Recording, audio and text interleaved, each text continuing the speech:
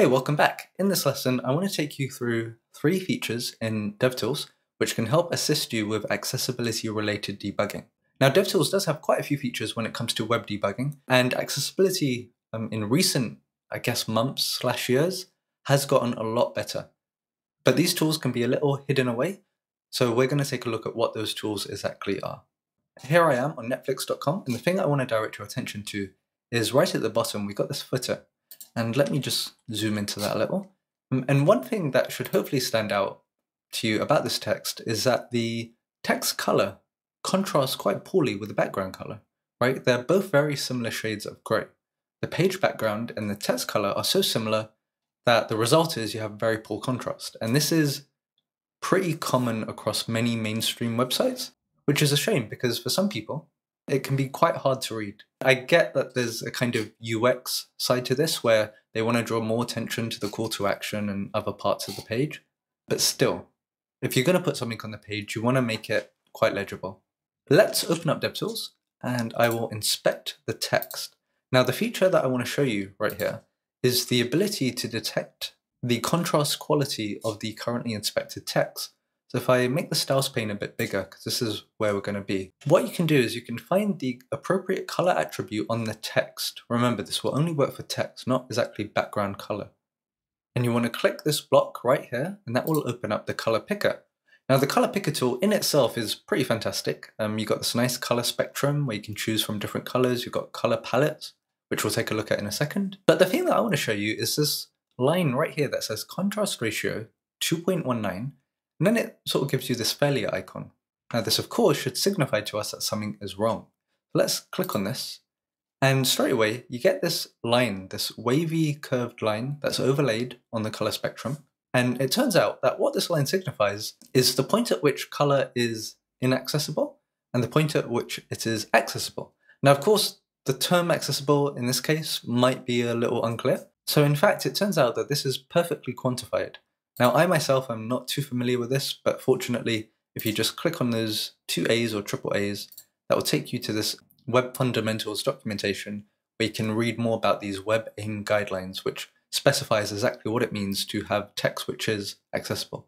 But going back to the actual UI itself, you can see in this case, we're getting failures all across the board.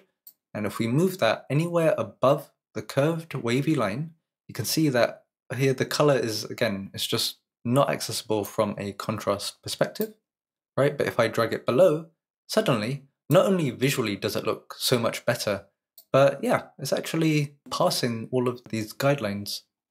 Now, one thing you might be saying is well, do you know what? I'm not a designer, and when I use this color spectrum, I'm not sure exactly what color to pick. I mean, we've got a pretty large choice here.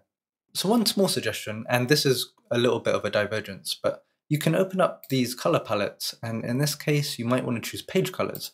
Now, it turns out what this page color option does is it will extract all of the dominant page colors from your page and allow you to basically select them and prototype what they look like on the text that you've inspected.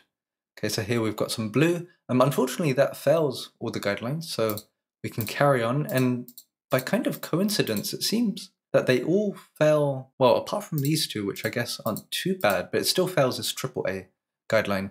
So in fact, let's not use the page color palette, but let's switch to the material design color palette. And again, we can go through. So even without much experience in UX and design, you can still find like some decent colors, hopefully. None of these colors are actually very great. So we can stick with that, that purple sort of color. At least that passes 2 of them, but do you know what? It doesn't hurt us just to go a little bit deeper down. But anyway, hopefully you get the gist of what this contrast tool allows you to figure out. Inaccessible, accessible, pretty much. And here, if I hit enter, it'll actually keep that color. I could copy that. I could put it in my style sheet in my code base. I could send it over. I could take a screenshot of this and send it across to the team. Now, before we leave that accessibility contrast tool, I want to just very quickly, I want to show you this Getpocket website. Now, I think the contrast on the headline text, let me resize DevTools a little so this appears. Okay, I think the contrast on this text and the background image is perfect. At least in my eyes, I don't see that there's anything wrong with it. But just very quickly, I still want to use it to demonstrate this contrast ratio right here. Because it turns out DevTools isn't actually giving us a guideline. The reason is because there is a background image and DevTools has no idea what the background image is and what part of the image it should be using to calculate the contrast ratio. So it actually gives us a color picker tool where we can select the image, or we can select like a representative example, and it will give us the usual wavy line that we've come to know. And you get the usual guidelines along with your success or failure state. And I think this is really useful. Okay? And of course, you want to select different parts of the image. I mean, it's very common on landing pages. For example, you have a background image, a hero image, sorry, of a park.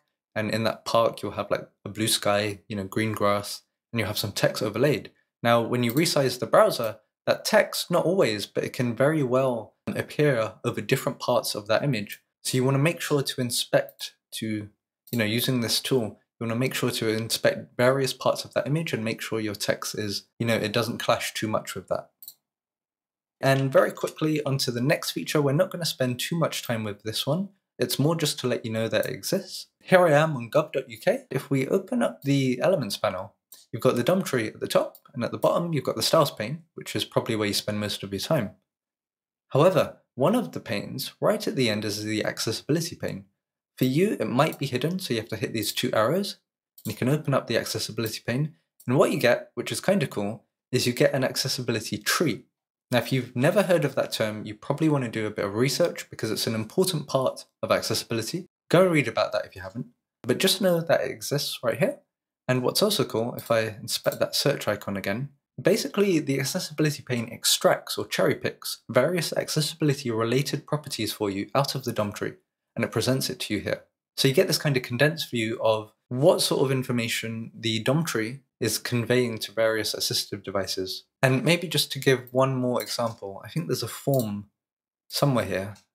Here's the form. Okay, so you see this form has a role of search. Well, if I open up this a little bigger, you see it's presented us the ARIA attribute role search, but what's cool is I can actually double click and edit this. And what's cool is I get all the applicable property values for this property in particular, the role property. And that's pretty much what I wanted to show you with the accessibility pane. Okay, and let's take a look at one more feature. I'm going to head on over to the audits panel, select perform an audit, and you want to uncheck everything except the accessibility audit, and you want to run that audit. DevTools will reload your page. And by the way, while we're talking about it, the audits panel is fantastic. It's got lots of performance recommendations as well, but we're not looking at any of that. We are just looking at accessibility related stuff. If I, for example, open this up right here, oh, the text looks a bit weird. It will basically give you all of the audits that you've passed and all of the audits that you've failed. Here, I think gov.uk have performed fantastically with a score of 100, which is really great. Here it's saying, for example, color contrast is satisfactory, which we now know a bit more about. Elements are well structured. That's saying lists contain only li elements, script, and templates. Let's take a look at an example where we don't necessarily meet all guidelines. So here I am on the YouTube trending page, straight to the audits panel, perform an audit, accessibility, run audit. That audit has finished. The score is not terrible, don't get me wrong, but it's still worth exploring some of these. Let's just explore the first one. And you see it's saying elements use attributes correctly. Okay. And it specifies that image elements do not have alt attributes. Okay, and even lists what those elements are. In case you see this and you're not too familiar, just very quickly, if I head on over to Amazon as an example, and I will inspect, let's say, this camera, and let's just check out this image tag. In this image tag, can you see this attribute, this alt attribute right here? Sony model number digital compact camera. And this is really good because not only is it good for certain assistive devices, but also if I just break the image URL, you can see that the result is it still gives me some kind of text on what the image was supposed to represent. And this is really useful because images can fail for all sorts of reasons. It can fail on the server, it can fail because, my network connection died. And that's one example of where having alt text is useful. Going back to the YouTube accessibility audit, we can see it's complaining that certain images on the page don't have alt attributes, and it's listed what those elements are. Now, normally, I would say, I think this is a canary thing, you'd be able to at least right-click and I think reveal an elements panel, or like just single-click and it takes you straight there. For whatever reason, it is not doing that, so I'll show you another little trick. It's telling us what image elements don't have alt text. And here I can see there is some sort of element where in the source URL, it's got 0xFFF and so on. So I'm going to go straight to the elements panel, and a little trick is you hit Command F or Control F on Windows. Now we'll do a search. This is an unusual way to find elements, but yeah, here it is. Okay, so we've got that image, and indeed, if I make DevTools a little bigger, indeed you can see we've got this big image tag, and it has no alt text. Okay, and it did list quite a few. So let's just see if these thumbnails have alt text. Image.